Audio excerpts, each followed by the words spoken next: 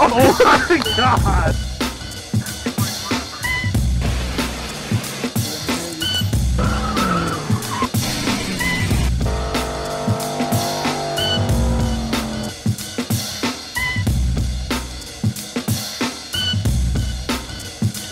Alright, so you've seen our bikes in the background of a lot of videos. More people than I would expect ask questions about them and want to see more and ask if I'm ever going to do just bike-oriented videos. And I might sprinkle in some here and there, but I figured for now we could at least give like a tour of the bikes. You saw in Tuesday's video a little bit about my dad's bike. I think he was kind of shy about it. And then on the flip side of his, we got mine up here on the lift getting torn apart because the charging system took a poop. And I've been putting it off for a while, and I drove it over here the other day and I left it with him, and he's like, you know what, fuck you, we're fixing this. So we got a new stator on the way. Anyway, we're not worrying about that right now, just a quick tour. It is a 1991 Harley Electra Glide. It's at least a classic. I'm not sure if it's a legit ultra classic or not, or if someone just threw those badges on there. I got it, I think 4 years ago on trade for a 2004 Softail I had. And that Softail was a RevTech special. It was a RevTech frame, RevTech 100-inch motor, 6-speed transmission, or was it 5-speed? I don't remember, 5 or 6-speed transmission. It was a pretty nice bike. The fenders on his bike actually came off that, because I did that one kind of like Cholo style first, and then I didn't like it because it had a really raked front end, and I didn't think that front end worked with the Cholo style.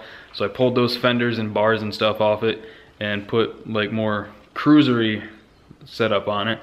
Kind of more bobber, I guess. And the thing looked a whole lot better. And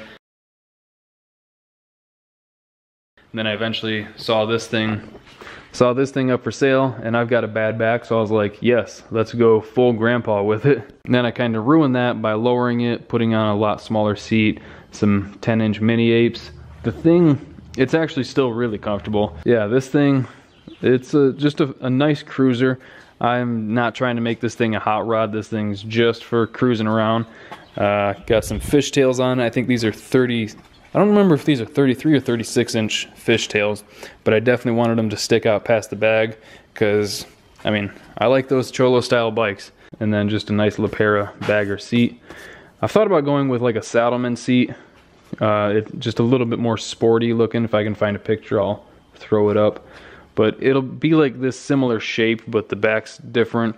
And I don't know, similar but different, just enough to make me consider getting it. And then the thing that's the most important to me is putting on different grips. I mean, that's where your hands are the whole time, so that's got to be nice. And then some fatty whites. And aside from that, it's pretty basic. It is a stock 1340 engine, stock 5-speed. Actually, this engine is off a 90, what year was it? 92 or 93 Softail, I can't remember. But the original engine for this, I don't remember if the guy said he blew it up or what was up, but he ended up replacing it. So that's not the original engine, but it is still a stock Evo 1340. And I think it had, what was that, 32,000 miles? And it is lowered about 1.5 inches front and back. So just enough to like tuck it a little more, get it down a little closer to ground. I like things that are lowered. I'm that guy. But yeah, not a whole lot to talk about. It's just a nice cruiser.